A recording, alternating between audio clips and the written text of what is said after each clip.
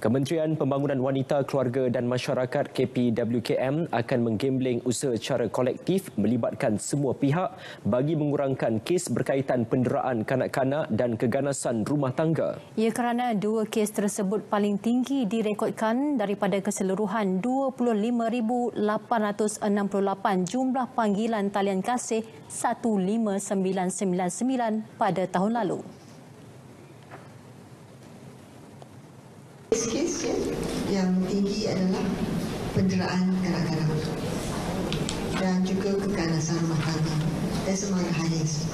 That's why kita memang merasakan keluncingan masalah ini, masalah sosial. Bila tekanan ada, kadang kita lihat bahawa ibu yang mendera kerana mungkin bapa mendera ibu mendera anak. Itu jadi vicious cycle. Kita nak putuskan ataupun pecahkan cycle ini.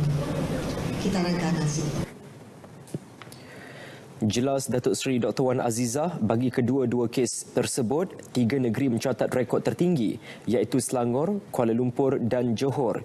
Melihat kepentingan talian tersebut, beliau yang juga Menteri Pembangunan Wanita, Keluarga dan Masyarakat hari ini melancarkan WhatsApp talian kasih 019-261-5999. Ia bagi meningkatkan kesedaran awam khususnya golongan OKU, pendengaran dan pertuturan untuk melaporkan sebarang masalah atau aduan mengenai masalah sosial setempat.